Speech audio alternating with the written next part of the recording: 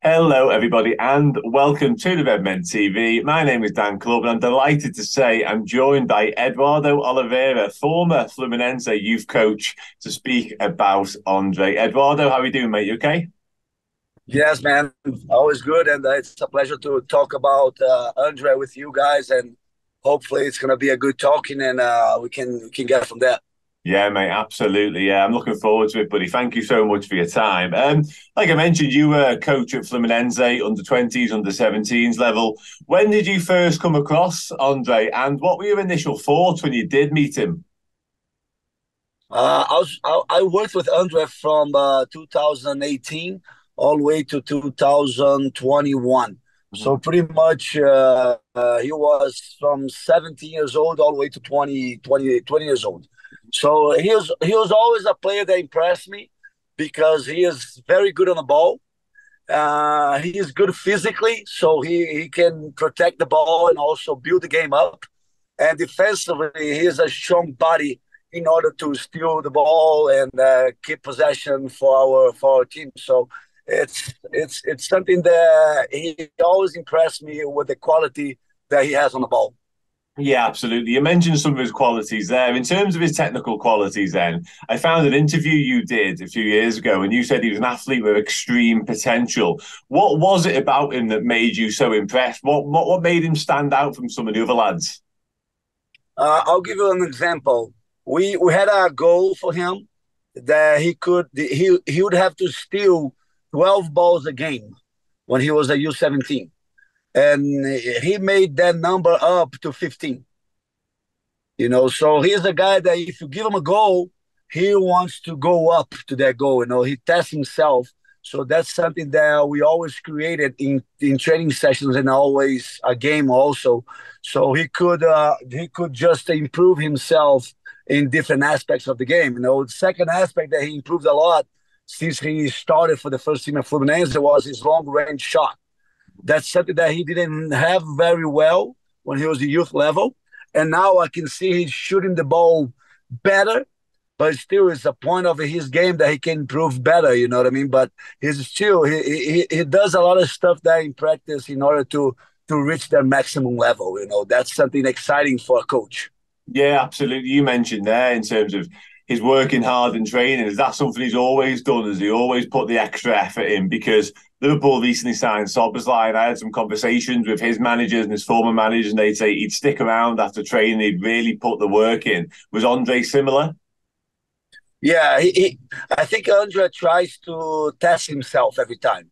No, Mhm. I don't think he's a guy that it's okay with being ordinary, mediocre. He just want to be the best that he can be. I don't know. I never had a problem with his ego. Andre is not a guy with the ego. He's always been a captain for teams in the youth.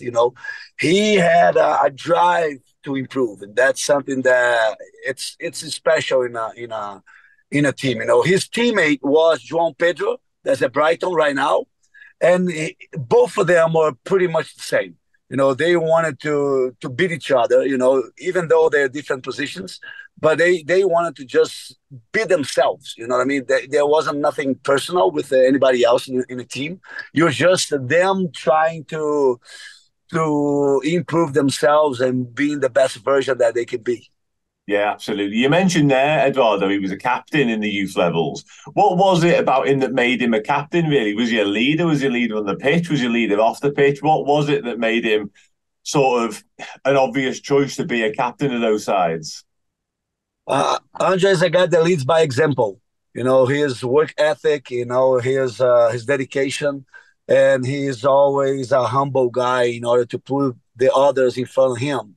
So this is something that I think is there are qualities for a leader, there are qualities for captains, and that's why he deserved it to be a captain during the time that he was in youth. So this is something that I think he is getting better. With the opportunities to be in the national team now and playing the pros, playing with Marcelo at Fluminense. So I can tell you that probably he's better than he was back in the day when I was coaching him. Yeah, absolutely. You said there he's played for Brazil. He's obviously got that one cap. It was against Senegal recently. Do you think his development in terms of what he's done since he was with you and his development in the first team, do you think he'll go on to become a regular for the Brazil national side? I think so. I think the way that he's doing nowadays is just getting better and better every game. And the Brazilian coach is the same coach that Fluminense is right now, and it's a guy that he is reliable. I think that's a perfect word for him. I can see him, Bruno Guimarães, those type of guys. They are very reliable, because they work very hard and they have the skill. So you put those two qualities together, I mean, you can play anywhere in the world. Hey everyone, I hope you enjoyed that small section of my conversation with the brilliant Eduardo Oliveira. I'm sure you'll agree he was very complimentary about what will hopefully become future Red Andre. If you want to watch or listen to that show in full, head to redmenplus.com now, sign up as a captain or a legend and you will get that plus all the other amazing content that we do here at Redmen. And if you use code ENDO, you'll get captain yearly membership for half price. So go over there and get it done.